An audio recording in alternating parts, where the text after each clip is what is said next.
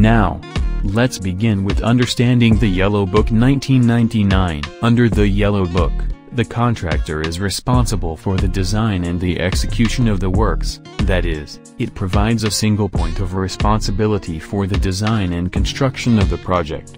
This type of contract is commonly used for infrastructure projects where the contractor takes on more risk than under the Red Book. The Yellow Book is divided into several clauses, each dealing with a specific aspect of the contract.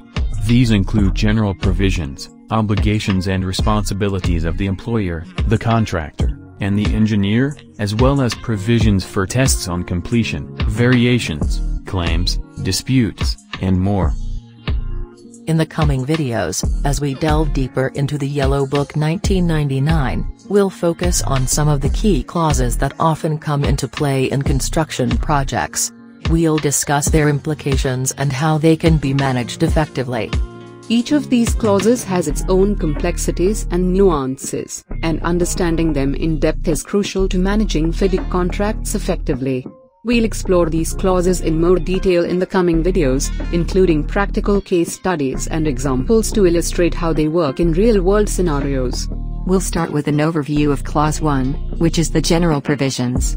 This clause sets the groundwork for the contract and defines key terms used throughout the contract. We'll discuss the purpose of this clause and its importance in the contract. We'll start with an overview of Clause 1, which is the general provisions. This clause sets the groundwork for the contract and defines key terms used throughout the contract. We'll discuss the purpose of this clause and its importance in the contract.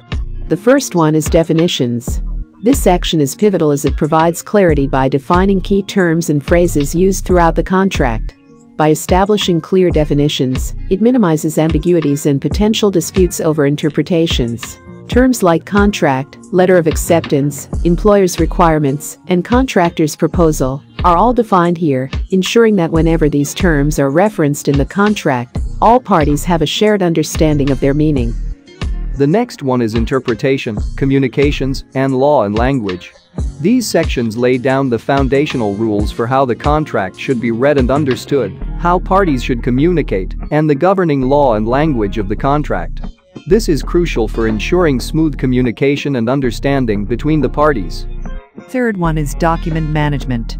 Sections like priority of documents, care and supply of documents, and rules around errors in the employer's requirements, as well as the use of each party's documents, ensure that there's clarity on which documents take precedence in case of discrepancies, and how documents should be handled and treated. Next one is confidentiality and compliance. The contract also touches upon the importance of keeping certain details confidential and the necessity for all parties to comply with prevailing laws. This is crucial for maintaining trust and ensuring legal compliance. And the final one is liability. The section on joint and several liability provides clarity on how liabilities are shared, which is essential for understanding the risks and responsibilities of each party.